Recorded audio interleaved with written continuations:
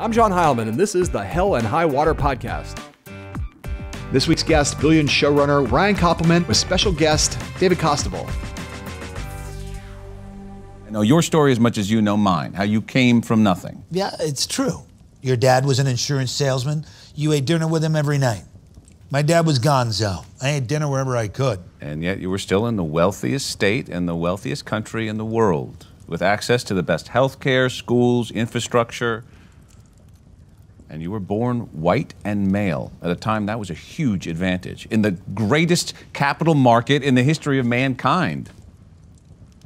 The roads were paved for you, Bobby, which is why you were able to move so quickly across them. Wow. I knew you were racked with guilt, but this takes it to a whole different level. Sure, the roads were paved, but I didn't even have a goddamn car. Now, you see, this is where we are different. I don't pretend I'm an ordinary guy got lucky. I am a monster. A carnivorous fucking monster. And that is a scene featuring really the two, well, it used to be Billions had two central characters, Bobby Axelrod and Chuck Rhodes. And now there's a third central character. In season 5, we meet Michael Thomas Aquinas Prince, the other deca-billionaire. Brian Koppelman, one of the creators of Billions, along with his partner Dave Levine, is here.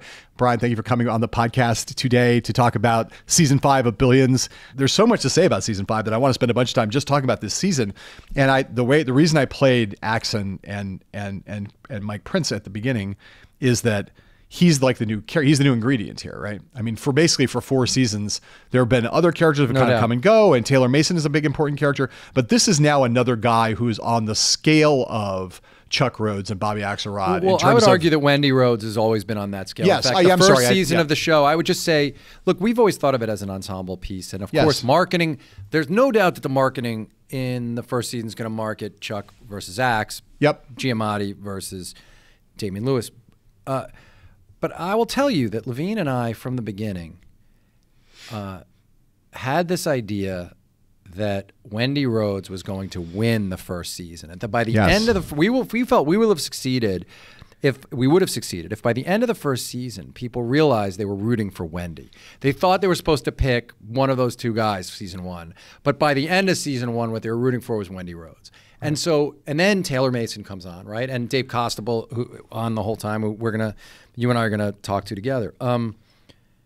But there's absolutely right that Michael Prince, played by the great Corey Stoll, becomes a key character in the present and future of Billions, and no doubt about that. Why Billions? Why this world?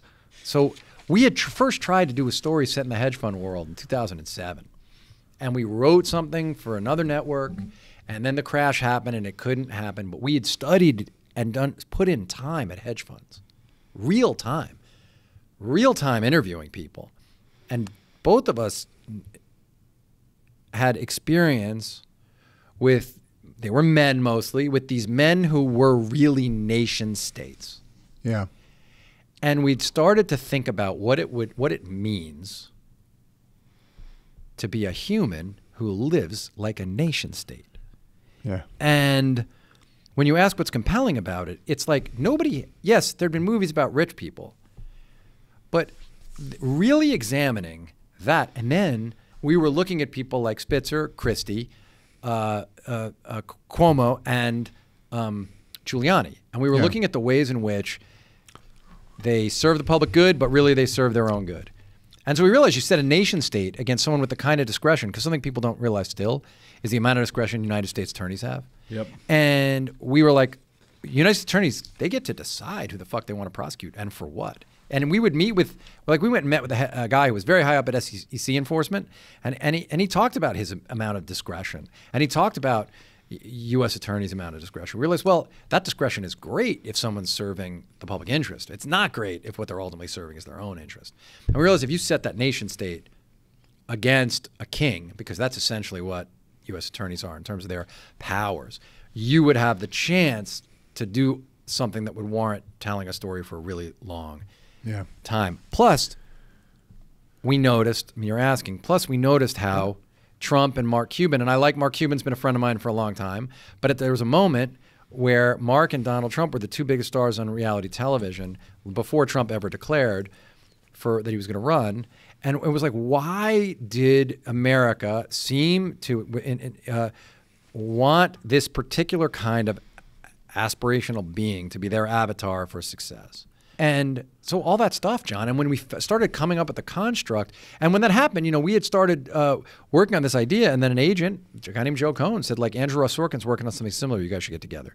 So we got together with Andrew, and together began conceiving of how this pilot, the first episode could happen. We wrote it without selling it. We told Andrew, we're not going to pitch this. We're going to only interested in doing this if we write it on spec, because we want to be able to control its destiny if we nail it. And we just gave everything we had to it. David and I gave everything we had to making sure that we wrote an undeniable first episode, and that would give us some ability to find a suitor who we felt would make the show, not just buy the show. Just tell me where, what is Michael Thomas Aquinas Prince, what does he do for you?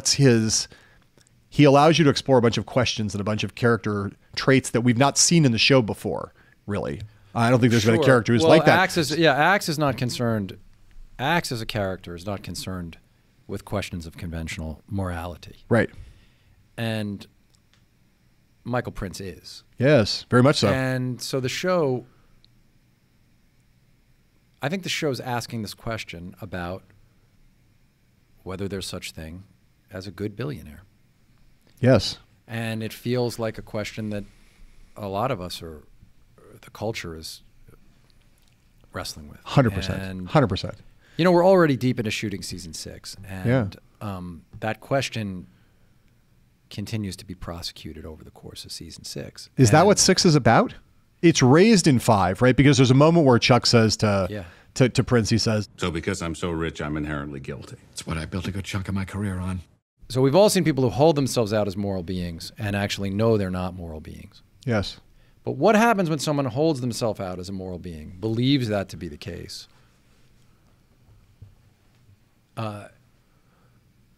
and has to grapple with, in the show and the world, has to grapple with the structural aspects that by their very existence question that notion, force the questioning of that notion. And to us, it gave, talk about new life. I mean, it just breathes life into the story that we're incredibly animated to be telling. And I can't wait for people. I can't wait for people to see season 6. Thank you for watching. You can watch the full episode of Hell and High Water on the Recount, streaming daily, or listen to it wherever you get your podcasts.